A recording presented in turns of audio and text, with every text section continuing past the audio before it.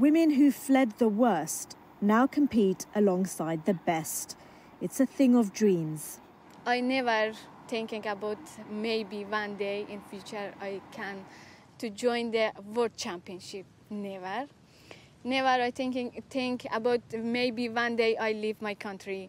Now I have a life cycling.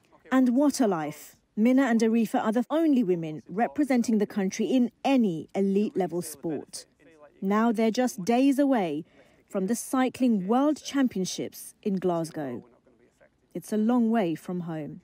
After the Taliban, it was impossible to live in Afghanistan. It was impossible to keep dreaming or follow our dreams. Try to be role models in Afghanistan because before us there were no girls in our province to be cyclists. And then we decided to start cycling and make a team and encourage other girls to come and join us. Encouragement is one thing, prospects quite another. Girls in Afghanistan remain banned from sport.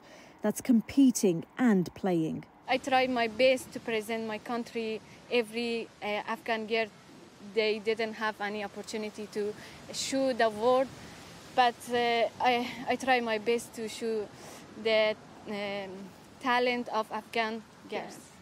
Mina and Arefa are set to do that here in a country with a rich cycling culture.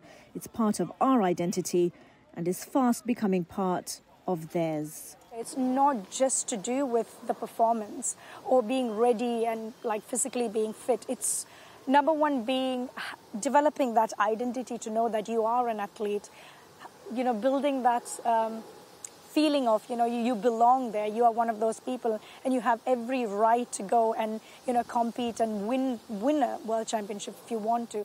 As refugees, the pair spent a year in hiding, fearing for their lives. Now it's the complete opposite as they take to the world stage.